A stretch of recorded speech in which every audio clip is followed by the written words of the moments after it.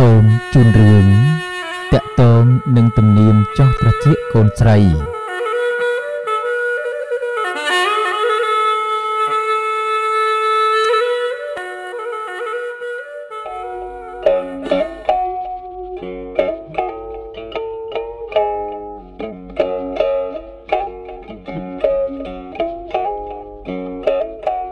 តាមទំនៀមពីបុរាណកាលមកក្មេងៗស្រីសុទ្ធតែចោះត្រចៀកគ្រប់គ្នាទាំងអស់រហូតមកដល់សម័យបច្ចុប្បន្ននេះក៏នៅតែធ្វើចំពោះត្រចៀកដែរគឺគេចោះត្រចៀកទុកសម្រាប់ពាក់គ្រឿងអលង្ការផ្សេងមានកៅកបិតទំហូជាដើមឯក្មេងប្រុសមិនមានចោះត្រចៀកទេរឿងនេះខ្ញុំបានដឹងពីសំណាក់ដូនជីម្នាក់ឈ្មោះមាសនៅភូមិពោធិ៍ដូនអស់គាត់ស្លាប់ប្រហែលជាង18ឆ្នាំហើយដើមឡើយខ្ញុំសួរគាត់ថាយាយហេតុដូចម្ដេចក៏ប្រហោងត្រចៀកយាយធំម្ល៉េះតើយាយពាក់កាវប៉ុន្មានទៅយាយមាសឆ្លើយតបវិញថាចៅឯងមិនទាន់ដឹងទេចាស់ចំនួនយាយគេមិនសូវពាក់កាវទេគឺគេពាក់តែក្រសាល់ឯក្រសាល់នោះបើអ្នកមានទ្រព្យសម្បត្តិច្រើនគេធ្វើដោយមាសប្រាក់ឬក៏ភ្លុករីឯអ្នកក្រទ្រព្យសម្បត្តិវិញធ្វើដោយឈើពាក់សុទ្ធតែទំនេរត្រចៀកណាចៅអាស្រ័យការពាក់ត្រសាសនេះទើបបានជាត្រចៀកយាយយាធ្លាក់ចុះ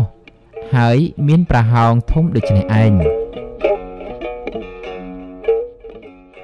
ត្រសាល់នេះរាងប៉ុនមេដៃមានសន្តានប្រវែងនឹងត្រសាល់អំបោះសពថ្ងៃនេះដែរ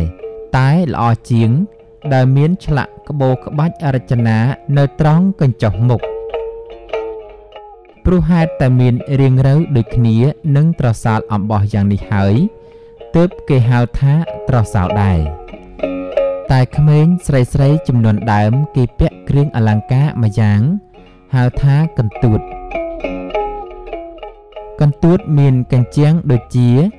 កាវតងត្រង់សពថ្ងៃនេះដែរឥតមានត្បូងទេនៅត្រង់កន្លែងដាក់ត្បូងគេធ្វើរាងដូចផ្លែកន្ទួតហើយធ្វើក្រវិលមូលមួយសម្រាប់ដោតក្នុងរន្ធត្រចៀកចោះកន្ទួតនោះគេធ្វើដោយមាសឬក៏ទង់ហ្វាទំនៀមចោះត្រចៀកនេះមានរឿងព្រេងមួយដំណាលថាកាលកន្លងទៅយូរយារណាស់មកហើយមានកដុំពីរម្នាក់ជាអ្នកមានទ្រព្យសម្បត្តិស្ដុកស្ដំមានខ្ញុំកំដរប្រុសស្រីជាច្រើន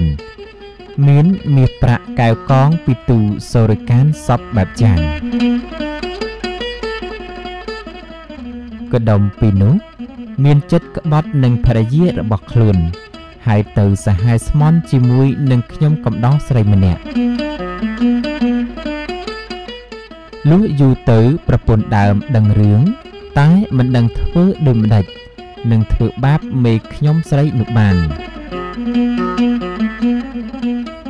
ថ្ងៃមួយកដុំពីរក៏មានដំណើរទៅស្រុកក្រៅពេញមួយថ្ងៃប្រពន្ធដើមមានឱកាសក៏នាំទេសីដតីទៀតរបស់ខ្លួនទៅចាប់នាងស្រីជាសហាយរបស់ប្តីនោះធ្វើបាបហើយវាយដំច្រំធាក់នឹងជេរបញ្ចោលច្រាស់ឆ្អេះយ៉ាងអស្ចារ្យរួចយកដេកគោលមកបោះត្រង់ចុងស្លឹកត្រចៀកទាំងពីររបស់នាងនោះហើយទុកចោលនៅលើផ្ទះនោះទៅ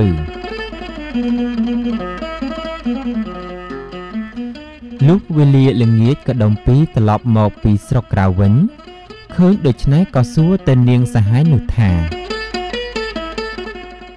យ៉ាងម៉េចបានជាគេយកដេកគោលបោះស្លឹកត្រចៀកដូច្នេះនាងក៏ឆ្លើយប្រាប់តាមដំណើរសពគ្រប់ប្តីដកដេកគោលចេញរកថ្នាំលាបស្រួលបួលហើយឲ្យទៅនៅផ្ទះមួយឆ្ងាយអំពីគ្នាចាប់តាំងពីថ្ងៃនោះមកនាងសហាយនោះមានសេចក្តីខ្មាស់អៀនគេជាច្រើនព្រោះត្រចៀកខ្លួនមានស្នាមប្រហោងនាងចេះតែនិយាយនឹងប្តីថាឲ្យជួយធ្វើយ៉ាងណា ដើម្បីឲ្យបាត់ស្នាមប្រហោងត្រចៀកនាងកដុំពីរក៏ធានារ៉ាប់រងថានឹងរកមធ្យោបាយធ្វើឲ្យបាត់ស្នាមហើយឲ្យបានល្អទៀតផងនៅយប់មួយកដុំពីរដេកសញ្ជឹងគិតឃើញថាបើអញយកមាសទៅឲ្យនាងរចនាធ្វើជារបស់អ្វីមួយមានរបៀបដូចដេកគោលហើយយកមកឲ្យនាងពាក់បិទរុនប្រហោងនោះប្រហែលជាបានល្អលុះគិតហើយទើបកដុំពីរចាត់ឲ្យជាងធ្វើបានដូចបំណងហើយក៏បង្គាប់ឲ្យធ្វើមានកញ្ចាំងដាំត្បូងពេជ្ររំលេចដោយក្បាច់រចនាផ្សេងៗយ៉ាងល្អវិចិត្រគួរឲ្យចង់បានរីឯនាងសហាយនោះក្រោយពេលដែលបានពាក់ដេកគោលមានដាំត្បូងពេជ្រឃើញថាមានលំអប្លែកនាំឲ្យនាងមានចិត្តសប្បាយរីករាយយ៉ាងក្រៃលែងលុះថ្ងៃក្រោយមកនាងប្រពន្ធដើមបានឃើញត្រចៀកនាងដែលខ្លួនបោះដេកគោលនោះមានពន្លឺផ្លេកៗគួរឲ្យស្រឡាញ់ក៏សួរនាងនោះថានាងបានអ្វីមកពាក់នៅត្រចៀកនោះក៏ល្អម្ល៉េះនាងសហាយឆ្លើយថា